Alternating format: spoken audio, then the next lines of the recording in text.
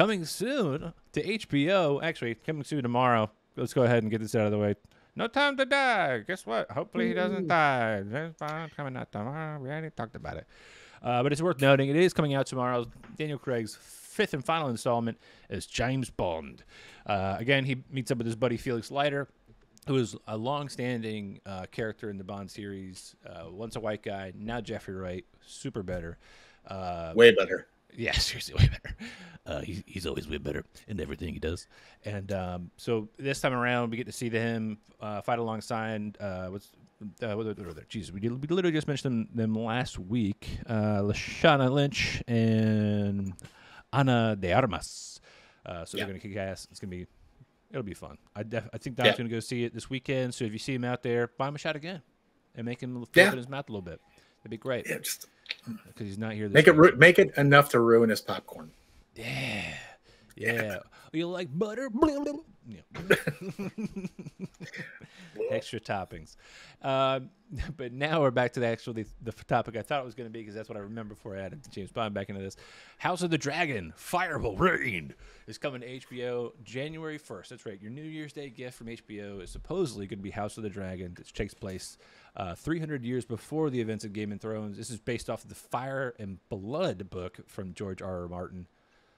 This looks awesome. Obviously we got a little bit of a bum rush towards the end of that show. I think a lot of people were just like exhausted. I mean, that series, we're going to get to people being exhausted soon. That series it felt like it never ended, right? Like for the people working it, for not just the stage talent, but like the people behind the scenes, the sound engineers, the people doing all the different sets and stuff. I'm sure they were dragging at their what felt like a decade worth of work in 8 seasons. There's just you got to try to get to the end, especially with George R.R. Martin getting older. You start to go like, is he ever going to finish that book? Probably. It's still questionable. I mean, Robert Jordan died before he finished Wheel of Time, right? Like, yeah. So it seems to be a trend maybe for these fantasy authors. Yeah, and I remember a couple of years ago there was like a Willy Wonka golden ticket kind of situation where hidden within several books across like the UK, there was going to be like 5 golden tickets for people that, if they found it, they could help write the last book. Something like that's called delegation. Yeah, which is like, that feels like a cop out. But I think he'll probably like pick up the phone. Hey, Neil Gaiman, can you just bring this in for me, buddy? I'm so tired. Can you land this plane? Because I've really put myself into a quarter. Ever since this show came out, I finally started getting laid, but unfortunately, these blue pills, are just running me ragged. Called Blue Chew. Not a sponsor yet. Once we get a little older, hey, come on, let's get some in-kind sponsorships. I digress on that note, but this does look awesome. We've got Matt Smith, from me, famous for Doctor Who. He's been in a bunch of other things recently, The Crown, and then we've got what's his face? Paddy. He's also pretty damn famous. He was recently in the one-off HBO show. Oh god damn it, with Jude Law, randomly. What was that show? It's got a season 2 coming out, but I digress.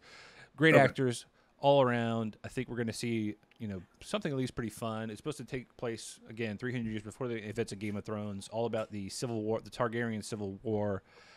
Even in the trailer, there's they're not saying that battles make kings or whatever. It's dragons. And what supposedly they fixed was some crucial design flaw from the Game of Thrones series, was they've really fleshed out the Iron Throne. So in the series, the Iron Throne, obviously it's made out of these swords that have been melted together, but also now you can see from the trailer what looks like swords that line not just like the Iron Throne itself, but all the way down and around the steps. Like they were like almost like a wedding gown, that a train that kind of went down the back of the chair to the sides and out the front. So it's very much like a bigger throne. It looks dope. Very cool. But I'm excited for this. I think you know, a lot of people got turned off by season 8 of Game of Thrones, and they let that ruin kind of the rest of that series for them. But like, there was a lot of good work and a lot of good story arc through the, you know, at least the first 6 or 7 seasons. Heck yeah.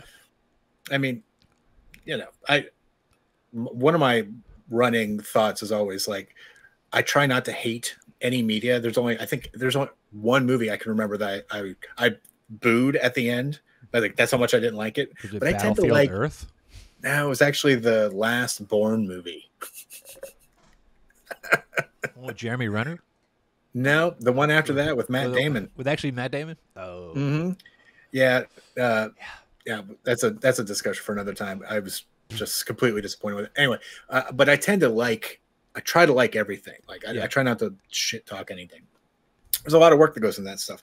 So, you know, season 8, there were some weird decisions, but like, that's the story they wanted to tell, and they told it. And to me, it didn't take away from, you know, Jamie Lannister getting his hand cut off, or the Red Wedding, or the dude falling out of the skybox. You know what I'm talking about? Yeah. Like, a lot of that stuff was just awesome. So those parts are still awesome. The Viper's getting his head crushed. Like, all that stuff is still awesome. Season 8, mediocre. So what? Yeah, no, I agree 100%. Now, granted, there's stuff. It's funny, you know. I kind of tend to be the same way, mainly because I'm non-confrontational most of the time. But every once in a while, that one person that you're like, that person's going to ask me that question. They're going to ask me it. So, what'd you really think of blah blah blah? And I'm like, how much time do you have? How much time do you have? It's always how much time do you have? Next up, DC Fandome. I just mentioned it. October 16th. Again, DC Fandome to me is always really exciting. It's only happened once. This is the second time it's happened. Correct me if I'm wrong. But this kind of gives us several big things right away. I'm going to quickly read through this list, and I'm going to quickly read through another list here in a second.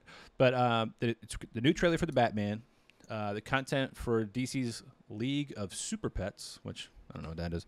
First look at Black Adam.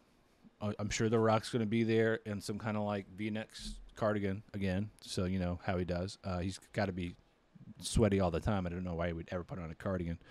The Flash, we get a sneak peek of that. Aquaman and the Lost Kingdom, Shazam, Fury of the Gods behind the scenes. We got upcoming stuff with the Batwoman, The Flash, Superman and Lois, and Sweet Tooth shows. That's right, that Sweet Tooth Dom. We've got, the Suicide Squad spin-off series, Peacemaker limited event series. We got DMZ, farewell tribute to Supergirl. We got some sneak peeks for Doom Patrol and Titans. 100 episode celebration DC Legends tomorrow, which I can't believe that show made it to 100 episodes. Cannot oh my God. believe it. I love that show. That show, but I can't believe it. Is famous for being just bad, right? Like, it's just campy. Not bad, but campy. It's campy. Yeah. It's campy. It's got a previous actual Superman movie actor in it with Brandon Routh. Yep. It's got 2 of the guys from Prison Break. That whole monolithic Fox show. And they were partners in the show, right? It was Captain Cold and what's it, the guy with the fire gun? I can't remember his name. Oh my God! I can just do his voice. He doesn't really go above this register. Yeah. But no, you're right. Those 2 guys, and then. It has Rory. I'm calling him Rory. It's not his name in the show from Doctor Who. So Doctor Who. Once he was gone, I was kind of like, I'm out. Yeah, but I was too. But then they brought Matt Ryan in as Constantine. And he is the best Constantine. Period. He's so good. I even watched that limited series of Constantine live. Like when it came out, I was like, Michelle's like, I thought Constantine was American. I'm like, no, he is not. And he smokes cigarettes in your face, and he's blonde. And she's like, then why did Keanu Reeves play? I'm like, we don't know. We don't know. That movie was fine too, but like that limited run was so, I loved it. And I was mad that they canceled it. And apparently Matt Ryan, like the lore behind his like lair and like the Dr. Fate helmet, like we had so much potential. But I digress. But Matt Ryan just walked away from the role, right? Like something. Yeah, I saw the tweet he put out a couple weeks ago. That's a huge misstep, in my opinion, for Warner Brothers to let Matt Ryan walk away from the John Constantine role. He needs to be Constantine in all DC related media because he's the best. I have to agree, man. And like, not only has he been obviously the live action version, but he's been voicing all of the animated movies as well as John Constantine, which is again a no-brainer. Like, I love it when people, the actors that play him IRL, play him as voice actors. Now, granted, there's some people who just can't voice act. That's fine, but he can definitely nail it, and he did. But hopefully they make amends very quickly. Other ones to kind of quickly mention here, they got 3 upcoming comic book discussions for Wonder Woman. We got a Batman Fortnite crossover again called Batman Fear State. Black Manta series. We've got the return of a Milestone universe. Let's see, new look at animated limited series Aquaman King of Atlantis. Harley Quinn season 3 is coming out. That's awesome. Glad to see that show still going. Early look at Batman Cape Crusader and preview of Young Justice Phantoms. Young Justice, you know, our boy Dom's gonna love that. And to round it all out, a preview of the Injustice animated movie and trailer from the new animated heist movie Catwoman Hunted. That's a lot. That's a lot. Yeah, I mean, it's not even listing all the people that are gonna be on this thing. Like the trailer for it had like 60 names. And I couldn't read them all. All I did was like see if they fucked up and put my name in the list. Like, let's go back to where the H's were. And like, if I was I in the middle of this. Oh man. Hey, Sean. I'm a little late to the game, buddy. Sorry. Sean wrote in here. Hey, Sean said, "Hey, I'll hate on season 8 for y'all. Haha." He said season 8 ruined subsequent rewatches for me. I think it's kind of like The Office, right? A lot of people only rewatch the seasons that had Steve Carell in it. And then they stopped watching it once he left, and then maybe they jumped to like the end, where Steve Carell's going back for like Dwight's wedding. Like, the Andy is manager stuff, the Dwight is manager stuff. Granted, those are fun. There's a lot of great episodes in there, but I think we all kind of agree like there was a heyday, and then there was like a trickle off. At the same time, there was also like good episodes where like Will Ferrell was trying to become the manager, and then like Ricky Gervais showed up, and like those were always fun too. Or like Idris Elba, James Spader. Yes, exactly. Yeah. But those have their moments.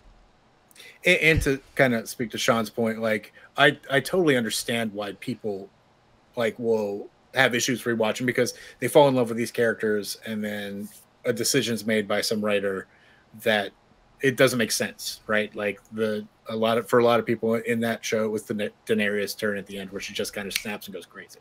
Like, I get it.